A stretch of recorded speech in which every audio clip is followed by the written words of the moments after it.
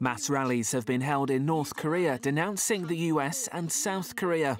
These pictures, first shown on state television in the country, show thousands of people dressed in military uniform.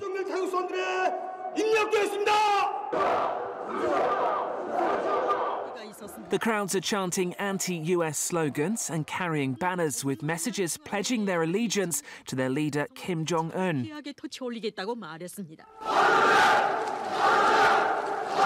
Tensions have escalated on the Korean peninsula in recent days, with Pyongyang threatening a nuclear strike on the United States, missile strikes on its Pacific bases, and war with South Korea. Washington has responded by bolstering forces in the region.